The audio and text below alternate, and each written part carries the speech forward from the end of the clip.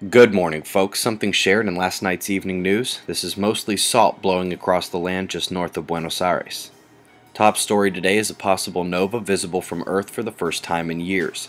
Just days ago on the 14th, a Japanese amateur astronomer captured the magnitude 6 flash and it continues to brighten into the 4 range now. Follow the link to find it in the sky.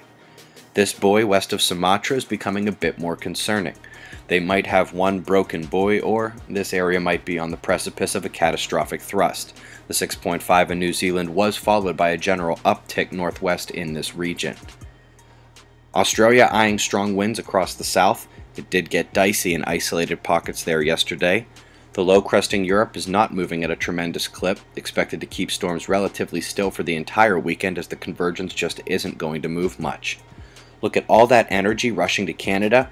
Expect major rain and severe weather north of the border today, while the southeast is also on continued flood watch due to the deluge from a developing Gulf low. Of course, we are still watching Erin out in the Atlantic, but it's not a terrible concern right now. Solar flares, still not making it up to M range.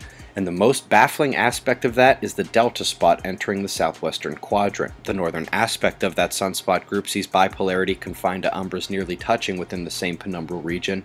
That should be popping harder. Perhaps the trailing incomers can change the game, but no major moves from them yet. ACE solar wind telemetry shows little variation in high speed and around average density.